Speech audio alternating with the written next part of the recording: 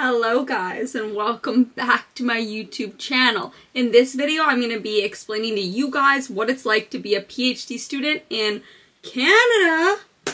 Yeehaw! I just need to shut up sometimes. But luckily for you, I'm not going to shut up. I'm actually going to talk for the next 8 to 10 minutes about science related stuff. And I'm going to try to blink more in this video because everybody online always chirps me about the fact that I don't blink. They're always like, okay, so we're having a staring contest? I can't tell that I'm not blinking. I don't know, but I'm going to try to incorporate some blinking into this video as well. I'm going to be talking about how to get into a PhD. I'm going to be discussing funding and how you get paid. I'm going to also talk about the workload and the lifestyle of being a PhD student, as well as the research and group environment of being in a lab. I'm going to discuss a little bit about teaching, so being a TA, and then I'm going to finish off by discussing how you actually get your PhD. First things first, I just want to set the stage. Being a PhD student is not just putting on a lab coat and mixing some chemicals in a flask. It is much more than that, unfortunately. It's a mix of becoming an independent researcher, becoming an author, becoming a colleague, and a lot of coffee. Emphasize the coffee. You will probably become addicted to coffee. Because as a PhD student, yes, you try to get a lot of work done, but that also involves getting yourself a coffee as a little pat on the back and congratulations every time you complete a few tasks. That's just how we operate. But let's get into my first topic, which is how do you get into a PhD? Getting into a PhD is a little bit different than applying to medical or dental or law school. At least in Canada, there's no standard test that you need to take to see if you get in. You just need to complete your undergraduate degree in a science-related field if you want to do a science-related PhD. And the application process is less about getting into the school. It's more about getting accepted by a specific professor. So the first thing you need to do if you want to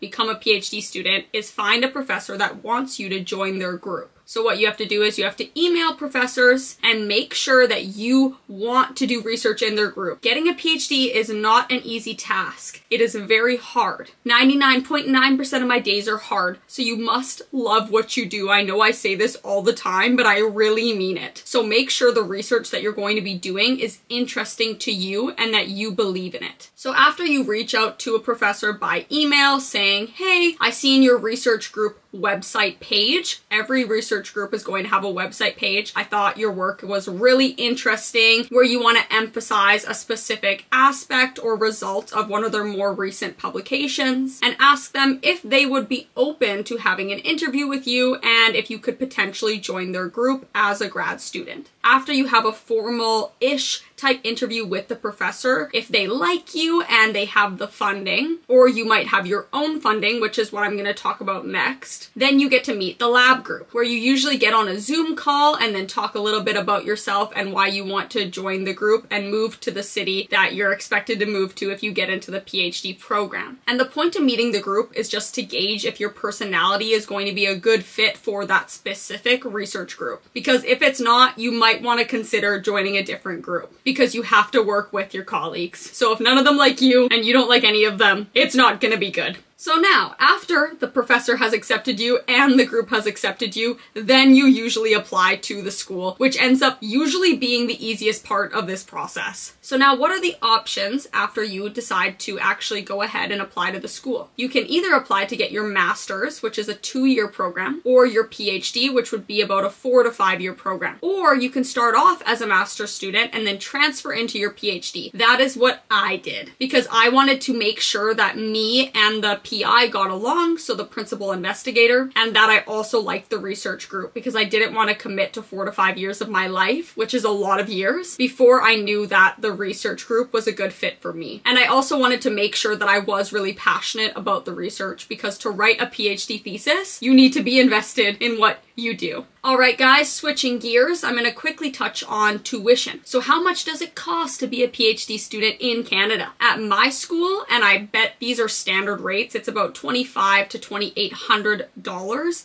each term. So about $7,000 to $9,000 per year. But this does not mean that you're going to have to pay this whole amount. For example, my school, if you're a PhD student, they give out a scholarship that covers over 80% of the tuition amount for the year. And I know a lot of universities also waive the tuition completely. So it depends on the school that you're applying to. But overall, the tuition is not terrible. But at the same time, I think it is really silly that PhD students need to pay tuition because we don't take many classes. At my school, I had to take 3 classes and then 2 seminar courses, where the seminar courses are essentially you and all your peers get together and you all have to present your research to a committee, so a few professors at your school, and then you also need to write research proposals. And honestly, as annoying as these classes were, I actually found them quite helpful. All right, switching gears again.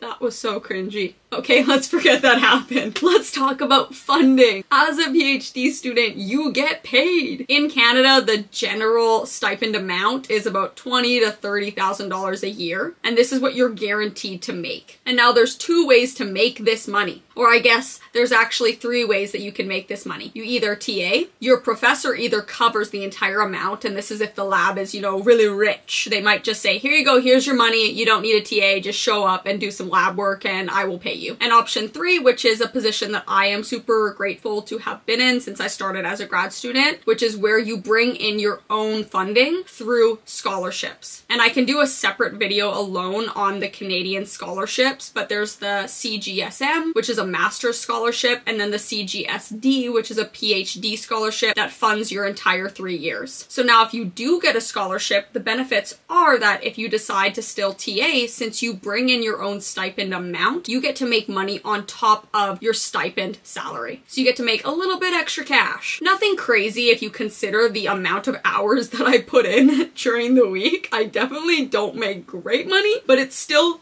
good because we get paid to go to school. What's better than that? You get paid to get educated. I think overall that is a win. And then hopefully once we get out, we make, that big dollar coin. Additionally, some schools, even my school, for example, Simon Fraser University, there is internal donor awards. So if you get into the school, you can also apply for scholarships within your school to help fund your PhD. Or if you're already getting paid through scholarships or your professor, you get an extra bonus amount to your salary by applying to these scholarships. A lot of the scholarship applications can be a little bit annoying to complete, but at the end of the day, I think it's really, really worth it. And like I said, I will do a separate video on scholarships alone because there's a lot to unpack there. All right, guys, now I'm going to switch gears again, shocker, and talk about the workload of a PhD student and the lifestyle. So the workload is dependent on the professor that you work for, I gotta say. Some profs do not care. They're like, just come in and if you get stuff done, then good job. I'm happy no matter what. Whereas other professors do demand lots of work gets done. There is especially some groups at my school where I'm not gonna name drop, where students are in there for 10 to 12 hours per day doing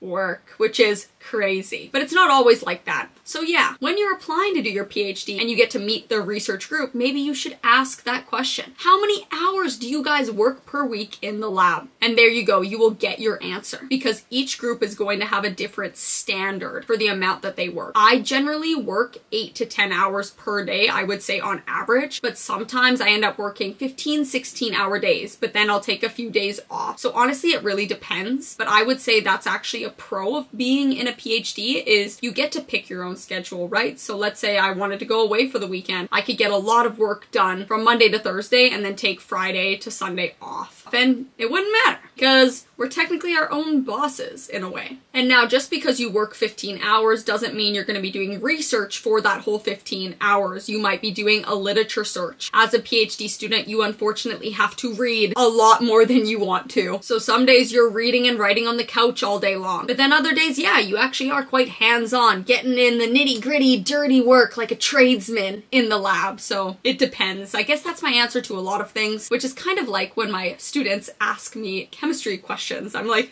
it depends. A little bit of this and a little bit of that. Let's talk about TAing. So as a grad student, you can either TA labs or tutorials, or you can just be a marking TA. I have done all 3 types because I want to be a teacher when I grow up. So even though I do bring in my own funding, I still decide to TA because, yep, I make a little bit extra cash, and number two, I love teaching. It is my passion and it brings me so much joy. Tutorials usually run 1 to 3 times per week, where you just have to prep essentially a lecture where you go through questions that relate to the coursework that is being presented in class. Tutorials usually have 20 to 30 students in them, whereas the labs, you could be teaching up to 60 students, but there's usually 3 TAs in the lab section and you guys kind of share the students. TAing a lab is a little bit more hands-off. At the beginning of the lab, you have to tell the students what they're doing and give a brief overview, but the expectations of the students are that they're showing up and they're prepared to actually, you know, do the lab work. So they should know what they're doing and you're just there to kind of assist them with the theory and if anything goes wrong, and also mark their lab reports. And then as a marking TA, it's usually upper level courses, let's say quantum mechanics. I did that once, would not recommend,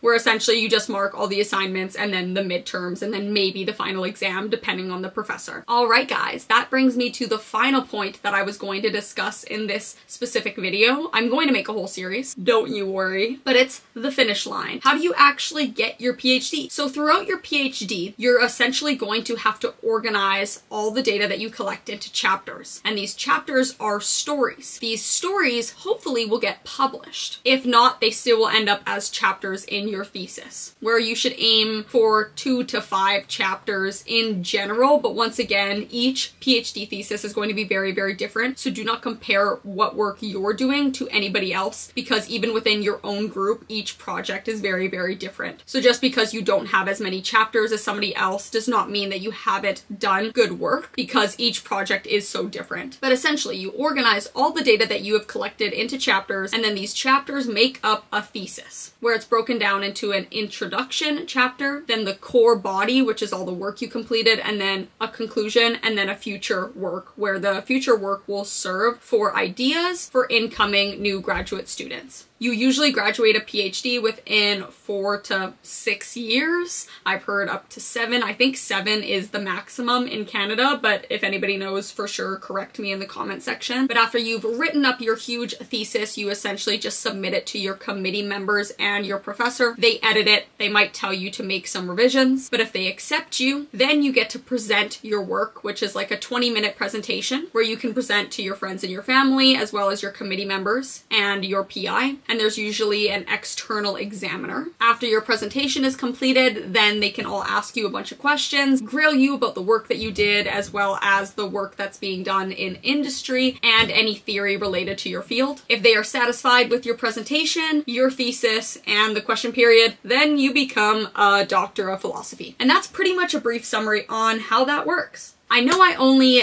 dipped my toes in the water into each of these subtopics during this video, but I will make specific videos on each of the things that I talked about today. If you made it this far, please make sure to leave a like, comment, save, or subscribe to my channel. It would be greatly appreciated. I love you guys all so much, and I hope this video was insightful. And I hope you have a great day.